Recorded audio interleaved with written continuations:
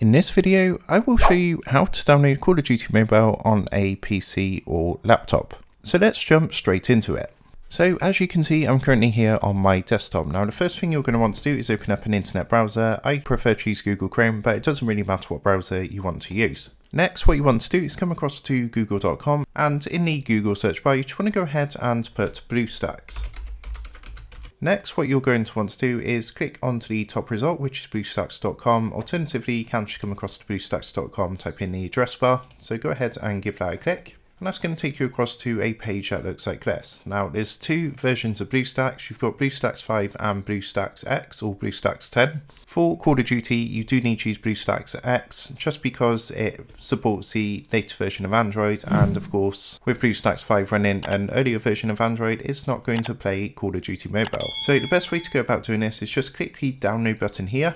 So what it's going to do, it's actually going to download BlueStacks Installer 5, but that's absolutely fine. I'll show you why in a moment. Once that's downloaded, just go ahead and run the installation wizard to install that on your computer. After you've done that, go ahead and come down to the bottom left hand corner, click onto the search box and type BlueStacks.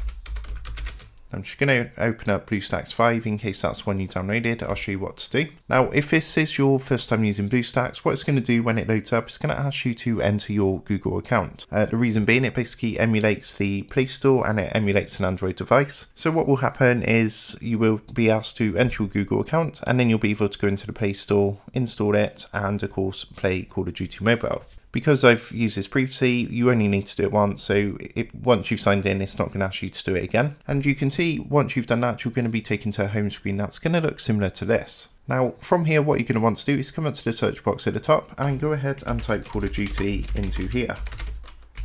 And then hit enter. So you can see you've got Call of Duty Mobile. You've also got Warzone Mobile on here, so it depends which version you want to download.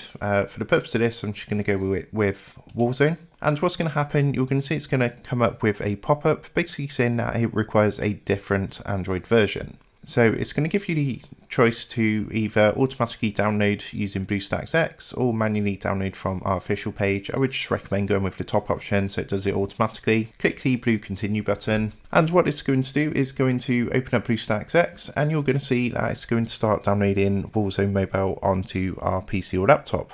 So at the moment, you can see I've got an error message. This is just because I've not got enough disk space, unfortunately, on my C drive at the moment. But of course, once it's installed, you'll be able to go ahead, open up Call of Duty and play that on your PC or laptop. So I hope this quick tutorial helped you out today, and if it did, I'd really appreciate it if you was to consider dropping down below the video, leaving a like, and also subscribing to the channel. With that being said, I just want to take a moment to thank you guys for watching this quick tutorial, and I will see you in the next video.